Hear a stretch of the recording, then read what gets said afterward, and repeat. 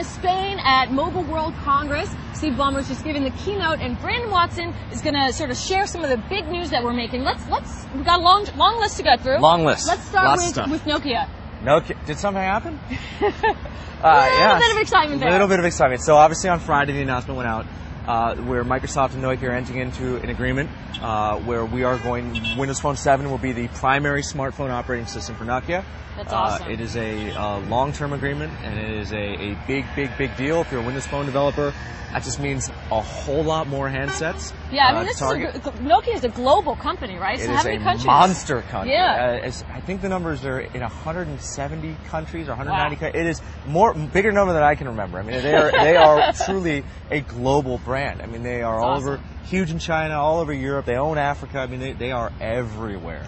And so for developers, do you think that means we're going to get a global outreach to the developers and the marketplace? Absolutely. I mean, listen, you've got Symbian developers, and they've got 150 million handsets out there already, so they can talk about their successes in the Ovi store and how many, I think they're doing 4 million downloads a day in the Ovi store, so that's a real uptake within that community, which is awesome. And we hope to bring that level of handset penetration to the Windows Phone platform in the coming years with Nokia as our partner. Nice. That's a big deal. Very exciting. All right, let's move on. So we also want to talk about IE9. IE9. Some IE9 news We for did, Windows Phone? yeah. IE9's coming to Windows Phone 7 in the next iteration, the next major release, which will be coming. I don't know. We have an official date. Let's call it later this year.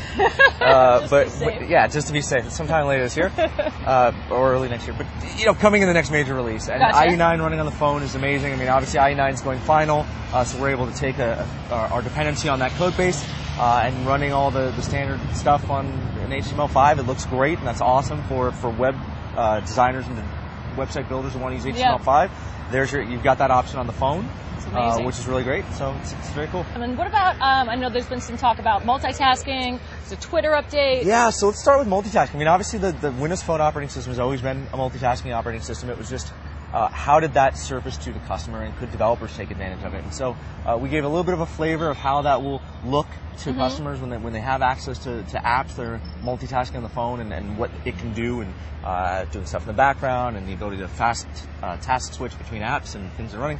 And making that available to developers, and we showed a little bit of the flavor, but for most of the developer stuff that we showed here today, it's going to be Mix is when we'll start showing that off. I mean, Mix is really the show where we showed things last year. We blew the doors off. It was amazing, and we are planning to have an amazing Mix this year in Vegas in April 12th. April 12th, it's going to be awesome. Sign up. It's going to fill up. Get there. Vote for the 90s. Also, that's right. The 90s. A couple guys on my team got nominated for 90s. That's right. I think they want extra money now. Winners being announced at Mix. So very good. And what's being announced at Mix? The winners of the 90s. Oh, the winners. The 90s award show. Yeah. No. Windows Phone 7, the top runner for favorite new Microsoft product. I did see that. So that's there you awesome. go. And then, all right, let's talk Twitter. Twitter. I'm going to go tweet that. So Twitter integration. I mean, when Windows Phone first shipped, it's all about being inherently social and having your connectedness built into the phone. And Facebook was the obvious first choice. Yeah.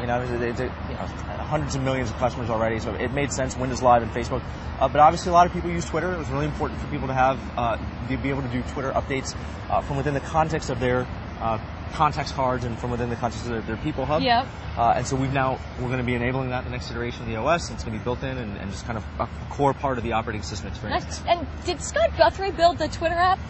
He did it. 2 lines of code. Did it in 5 minutes on stage. Nice. Yeah. All right, cool. Well, we're going to wrap it up now. If there's anything else you feel we've missed out on, Brandon? I'm going to pimp my Twitter address. I mean, if we're going to throw it out here, at Brandon Watson. If you have, I am hearing from new devs every day. The whole team's hearing from new devs every day. We have lots of great ideas. People feel like they don't have enough of a channel. Start using it. Don't feel ashamed of bombarding us. We might get a little bit busy, but we definitely want to hear more from you guys. The stage just opened up. I definitely don't reply to you. The stage just opened up with Nokia. This is now a big deal, especially with all the Symbian developers, and we want to make this as great a transition as a symbiotic relationship as possible. That's awesome. Great. You're losing your files there we go. There's your out sequence right there. That's a wrap. We'll be back with more from Mobile World Congress.